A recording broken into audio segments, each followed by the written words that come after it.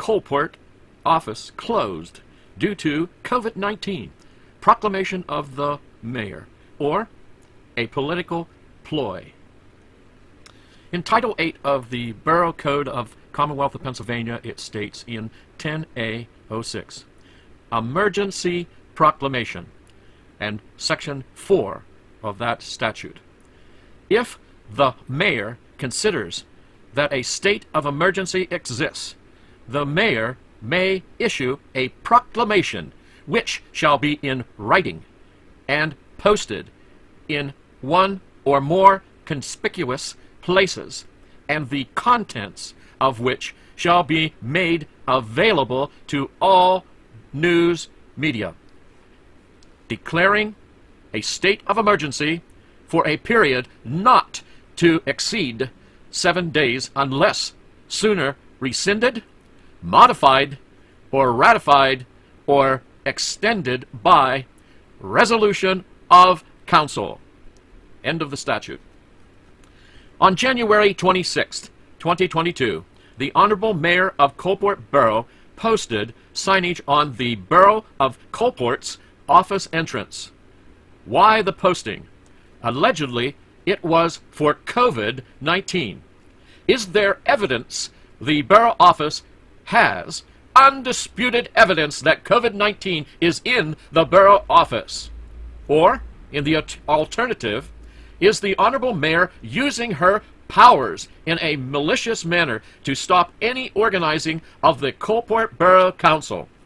There is a quorum of council, and the lawful organization can be completed.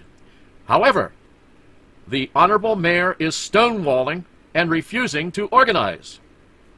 The post office rent is due, and council cannot pay this bill until the council organizes. The Glendale Fire Department insurances or compensation is near time for payment for the volunteers who sacrificially serve the Borough of COALPORT. How can the mayor get away with not organizing council? Does the mayor of COALPORT have superpowers? A mayor in a borough has little to no powers in local government, according to Attorney Daniel J. Nelson, Esquire. Can he do that? Non-functional. He can't. No. He resigned. His name's off. I do think the mayor still retains the powers granted to the mayor within the mayor's section of the borough code. No, not at all. So we can still marry people, but beyond that, because she can do some ordinance enforcement, that type of thing. Those powers still walk with the office, but there will be decisions to be made, which she has no authority to make. So what is the reason for Mayor Madalena refusing to organize council? Mayor denies an interview. Where is the progress? Where is WTAJ TV? Why no interviews of Mayor Madalena? Is there a secret government in the back room of COALPORT Borough? The mayor has a mandate in Borough Code 1003. The mayor shall organize council. Council does have a quorum of councilors. In regard to the question, one reason could be to overthrow the election's results and the will of the people. The election results were conclusive. The Honorable Andrew Scott Mangus, elected for a 4-year term as councilor, is ready to move forward in the council organization. The Reverend Gerald W. Spade, Sr., elected to a 4-year term as councilor, is ready to move forward in council organization. Without the organization, the business of the town is stopped.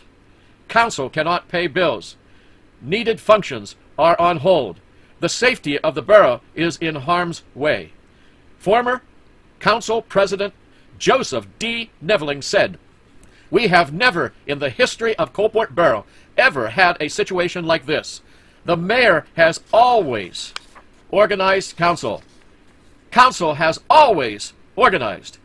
The Honorable Emeritus President Joseph D. Neveling served on council for 28 years. We need the mayor to show cause why she is not organizing council. The mayor needs to show cause why she shut down the office of the borough by February 1st, according to the Borough Code 10A06 shown above. Council can rescind her actions in 7 days in a special meeting, but council is not organized. Is the mayor supporting a coup d'etat of local government? Are we starting to see the start of socialism in Coalport Borough, whereby a self-appointed person sets up a government that one wants? Why should people vote in the borough of Coalport when one person can stop government and proceed to overturn the local government? Free and fair elections, are they going away in today's Coalport Borough local government? Respectfully, Vision Press Production.